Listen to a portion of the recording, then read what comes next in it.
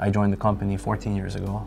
It started small. There was this kind of missing space between giant companies and small companies to connect their systems, connecting to the Costcos and the Walmarts and all of that. If you wanted to be a supplier to these companies, even as a small business, even servicing 1 or 2 locations, you had to connect electronically to them. Small companies didn't want to invest, so companies like ours came into play.